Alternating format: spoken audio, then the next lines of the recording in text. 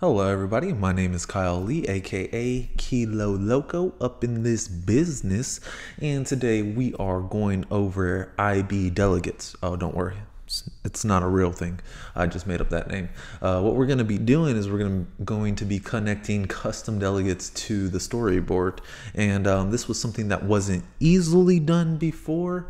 Until I believe Xcode 9. So it's really awesome, and I wanted to go over it. So obviously we're going to be using Xcode 9 and Swift 4, and I set this skill level to beginner. All you really need to do is like know the basics of Swift language, and then have a pretty good understanding of how table view controllers work, because I'm not going to go over how I made the table view controller in like super depth. But yeah, and then if you are interested in the starter project, you can find that down here at this link right here. All you have to do is enroll into the YouTube course, which is free, and it will have the starter project and the finished project. So that's something that's pretty cool. So let me show you what we're going to be building. All the UI is going to already be built out for us in the starter project, but what we're going to be doing is we're going to be letting our view controller know when an activity happens inside of a cell. So sometimes you have like a feed, and you have like buttons that will do something, and you need to send that information to your view controller. Well, one way that you can pass that information is with delegates.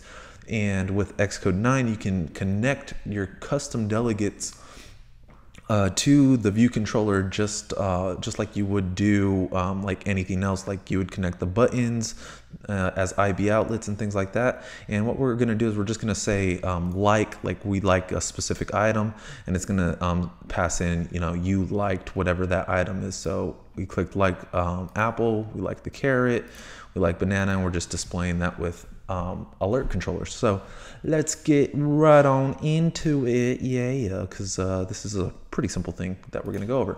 So let's make this a little bit bigger, because Kyle, we don't like it when it's all weird and small like that. All right, so the first thing that you want to make sure that you do if you're going to start from the beginning is just make sure that this is a table view controller, because we're going to be using a table view controller.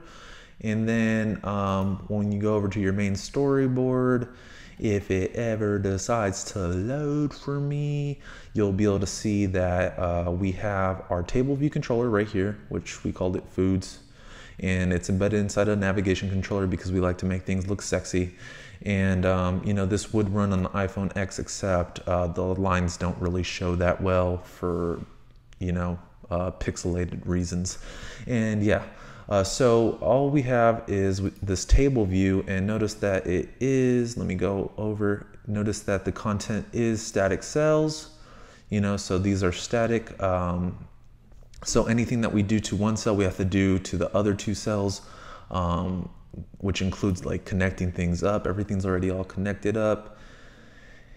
So if we go into our section, we'll see that we have 3 cells, and then in the content view, we have a label and a button, which everything is connected to a food cell, which is a UI table view cell subclass, and you have the title, right? And then in the code right now, all we have going for us is that if you touch the like button, all it's going to do is going to print whatever the text is for the title label. And since it's food, I just called it food.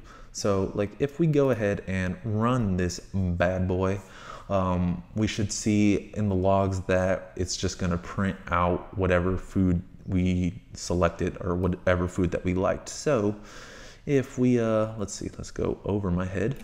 And if we do like, we like the apple, banana, carrot, right? Pretty simple, pretty straightforward. All is well in the hood. All right, so now what you would usually do is you would create your own protocol or delegate. And I usually, especially when I do it for cells, I do it above. You could put it in another file, but it seems pretty simple and easy to follow. So what you would normally probably do is you'd have a protocol, and you'd call it like food cell delegate, right? And then you'd have some function in it, and it'd be like did like, and then it'd be like whatever food. And since we're only working with strings, let's just say string, right? And this is what you would usually do. And, you know, you would have like your delegate in here as well so that you can call it when you tapped on the button, right? So we would have a variable called food cell delegate, and it's of type food cell delegate, of course, blah. And then, you know, you would do something like, hey, we just want to access the food cell delegate, and I just want to say did like food, and I'm just going to pass in the food from right here, right there, right? So pretty simple, pretty straightforward. Now, you know, you would have to go back into your view controller and, you know, do the extension down here, or put in your food delegate right there. And you still have to do that stuff. But the way to connect things as IBOutlets is all we have to do is turn this into an IBOutlet. So all we have to do is just do @IBOutlet, and we'll just say week. And it's going to give us a problem because when you're working with week and when you're working with IBOutlets, what you want to do is you have to actually have it bridge to Objective-C. So what we do is we do @objc, and then also, since you are trying to connect things in the storyboard, what you have to do is you have to specify that this delegate can only conform or like anything that conforms to this delegate has to be a class. It can't be like a struct or anything like that, because structs, enums, like all those other things aren't available in Objective-C, which we have to specify right here. Only classes are available in Objective-C, so we want to specify that it's a class, right? So now we don't have any errors, right? And well, if we go ahead and run this now, since it's saying, hey, I guarantee you that there will be a delegate when we call it and it's not optional, then we will actually go ahead and crash our app, which is pretty cool, right? We can crash it. We can crash it. Really, Kyle? We can crash it? Yeah, we can crash it, guys. We're going to crash it good. We're going to crash it dead. Watch. Okay, so if we go ahead and like apples, we're going to crash our app. It's going to go to hell and it's going to die dead. You see that? Dead. Blech. All right, so one reason for the crash is because we didn't actually connect our outlet, right? We're supposed to have something there and we didn't connect it. So let's go ahead and connect that right away. And all we have to do is just go to our storyboard, and maybe I didn't connect everything else. No, I did connect everything else. So what we have to do is we have to go to each of our cells. We're gonna option click or right click or whatever the hell you need to do. Yeah, and then you're gonna grab your food cell delegate right here.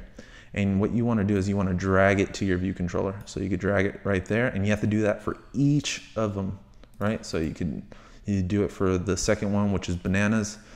And we want to grab our food delegate. You could drag it over here too, if you want to do that. It's the same exact thing. Now, I did it for the first two, but I didn't do it for the last one. So what you'll see is that these two, well, they actually won't go through because we don't have our table view controller conforming. But yeah, it's gonna cause a different type of crash. See this? You see all this garbage? That means that, hey, there's no, you know, your table view or your table view controller doesn't conform, but it won't tell you that. You're gonna have to kind of figure that type of stuff out on your own. But anyway, so let's go ahead and connect this bad boy. Let's connect them real good. All right, so we're just gonna drag it right there. And then what we have to do is go back over to our view controller, table view controller. We don't need any of this nonsense. Let's get this out of here. All right, so I like to put all my stuff in extensions. So let's go ahead and do an extension if you know how to spell it. And we're gonna say view controller is gonna conform to the food cell delegate.